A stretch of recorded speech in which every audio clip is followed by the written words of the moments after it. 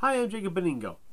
In a recent series of articles and video blogs, I've been discussing how we can use MicroPython to develop real-time embedded software. We've mostly been using the PyBoard in all of these discussions. This is the very first video where we're going to look at how we can create an Ubuntu virtual machine that we can then download the MicroPython repository ourselves, build it, and deploy the MicroPython language on any microcontroller that we want to. So in this video, we're going to walk through and create that first Ubuntu virtual machine. Now, we're going to do this using VMware Workstation. So it's the virtual machine that I prefer to use. What we do is we first create a new machine. We're just going to use typical settings. One of the first steps that you'll want to do is you'll want to download the latest version of Ubuntu. Now, when I put this video together in September 2015, the latest version is Ubuntu 14.04.3. So I went and downloaded the ISO image. I pointed my virtual machine, my VMware Workstation software to point to this ISO image. Once I've done so, I can go ahead and then click Next. It's going to ask for some basic information, so I'm going to go in, fill that information in, give it a username, password, login information. Alright, once we do that, I'm going to call my virtual machine Ubuntu MicroPython.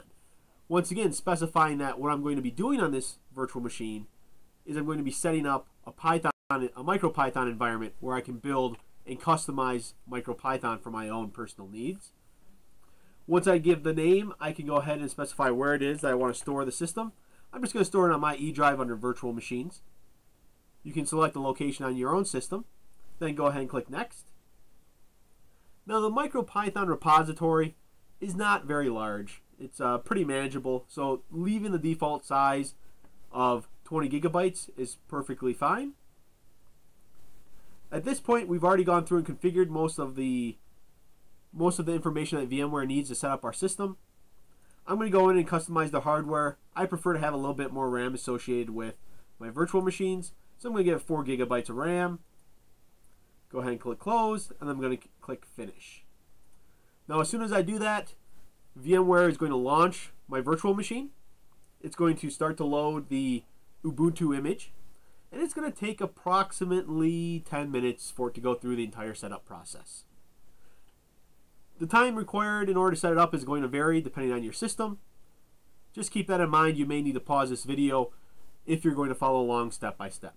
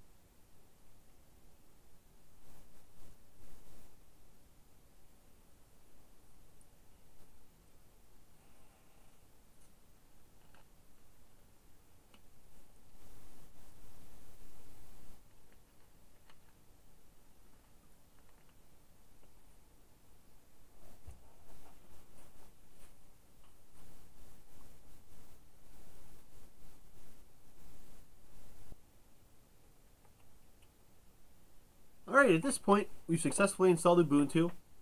We've gotten to our login screen. Go ahead and enter in the password that you selected. We'll then see that Ubuntu is going to start for the first time, so it may take a little bit longer than normal.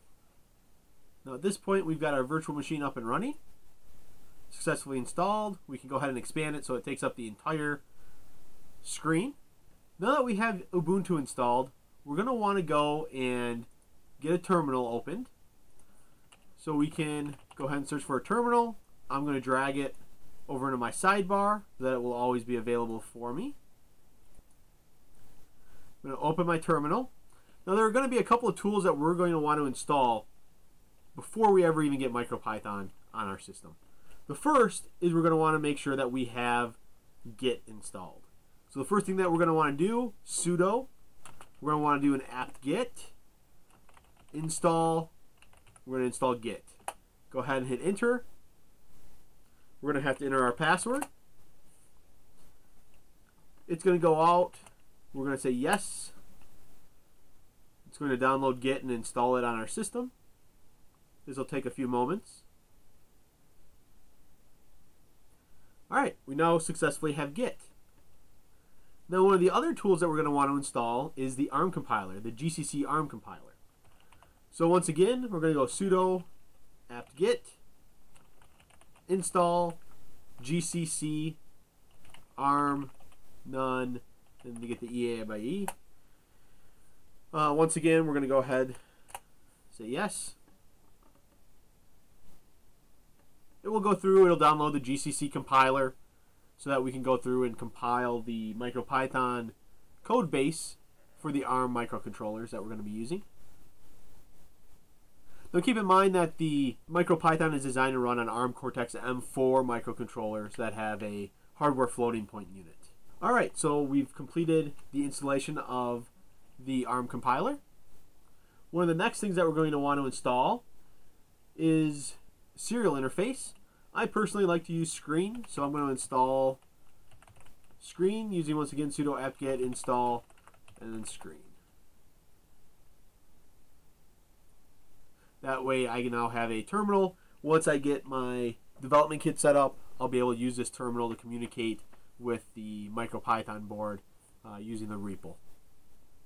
Alright, so at that point we have all the basic fundamental tools that we're going to need to install MicroPython and then to compile it. So let's go ahead and get the MicroPython repository. We can do this once again from our terminal by typing git clone. We're going to clone from the GitHub, so it's HTTPS. It's going to be github.com/MicroPython, and it's going to be micropython.git. Once again, go ahead, hit enter. It's going to go through, it's going to clone MicroPython onto the system. And at that point, we have MicroPython source on the system, as you can see here. And in the next video, we'll talk a little bit more about how we can get a development kit up and running using this MicroPython code base. Thanks for your time and attention. I look forward to talking with you again soon.